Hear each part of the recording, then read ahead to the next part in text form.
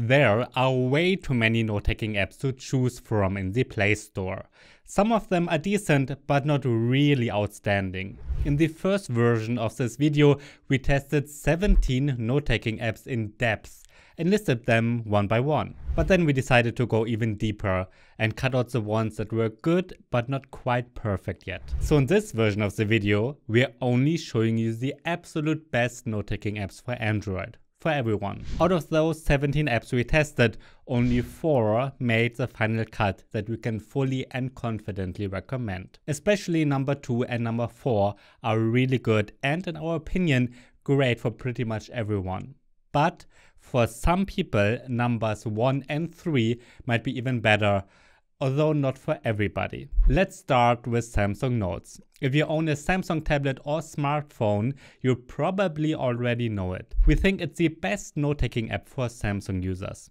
Unfortunately, it doesn't work on devices from other brands. Samsung Notes is awesome for handwriting. You can highlight handwritten notes, erase them, and move a line or even convert it into computer text. The app is packed with features and really well made.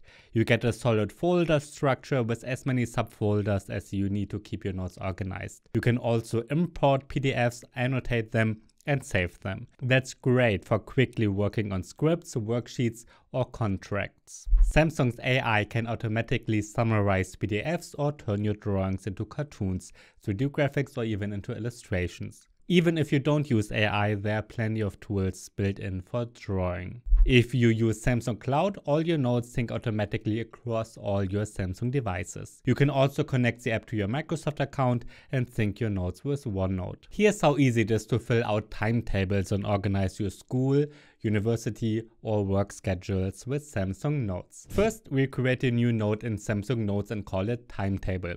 Well, we're from Germany where it's called Stundenplan, but that means timetable. Then we pick a timetable template and add it to the note. Next, we tap the fields and fill in our subjects, rooms, and the times with the S Pen. If we make a mistake, we can just erase them with the eraser tool or hit undo. To keep things clear and organized, you can highlight important subjects or appointments in different colors using the digital highlighter or selecting various pens from the color menu. The digital timetable works just like a paper one. You can add small notes on the sides anywhere where you want, and they will stay right there for quick access later. Since we've got Samsung Cloud enabled, our updated timetable syncs across all our Samsung devices, so we can check it anytime on our phone or tablet. You can also create diaries, calendars, to-do lists, and all kinds of tables or graphics. There are loads of templates for your notebooks, plus you can add audio recordings, scans, and photos. Samsung Notes is packed with features and is definitely worth exploring everything once.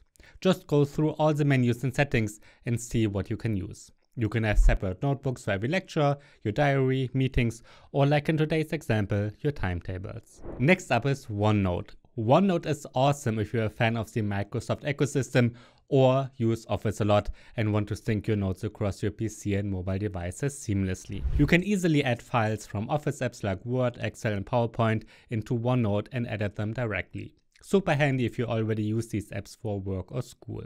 Handwriting works well in OneNote, though it doesn't have as many handwriting features as Samsung Notes does. You can also add audio recordings and PDFs to your notes and keep things organized with sections, pages, and tags.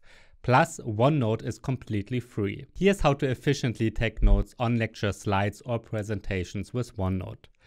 First, we create a new section called Example Module in our existing OneNote notebook third semester. Then we add a new page title, Lecture Slides, so we can easily find our notes later. Again, we are German, so all the handwriting is done in German, in case you wonder what's going on. Next, we drag our PDF slides or PowerPoint file into OneNote and import them as printouts, which lets us write directly on the slides. We use the draw mode to highlight important points with a highlighter or underline them with a pen. You can also write key points next to the slides and they stay anchored there. To keep track of important stuff, we add tags like important, which makes it easier to search for key information later. Since our notebook is saved in OneDrive, we can access our notes on any device. OneNote is perfect for anyone who works with Microsoft Office and needs to take detailed notes that sync across platforms. It works on Windows, macOS, Android, iPadOS, and iOS. But if you're not a Microsoft fan, don't use Samsung devices and care a lot about handwriting, check out the next two apps. Nebo is known for its excellent handwriting-to-text recognition. You can also write formulas or equations by hand, and Nebo will convert them into digital text or even solve them for you. It automatically breaks down your handwritten notes into neat paragraphs and lists them when converting to text. You can export your notes as PNG, PDF and other formats, so they're safe even if you switch apps. For a one-time fee, you can unlock extra AI features and think through cloud services like Google Drive or Dropbox. Without the full version, you can only create up to 5 notes. Here's how Nebo works for labeling and explaining math and science notes.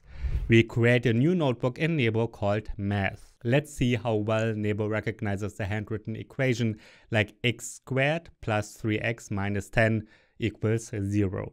Nebo converts our handwriting into properly formatted text. With Nebo's AI, equations like this can be explained and solved. Finally, we export everything as a PDF to share with our study group or with colleagues. Nebo is perfect if you want your handwritten notes converted into typed text, especially for students and professionals who deal with math and equations. Noteshelf 3 is a great option if you don't have a Samsung tablet and want to focus on handwritten notes. There are tons of templates to choose from, lined or grid paper, calendar layouts or colorful designs. You can add audio recordings while taking notes so you can listen back later and know exactly what you were thinking. Noteshelf 3 has a zoom box feature similar to GoodNotes on the iPad, which lets you write large letters in a small box that fit neatly into your page. You can also import and annotate PDFs. The built-in AI can summarize text, generate content, or translate it for you.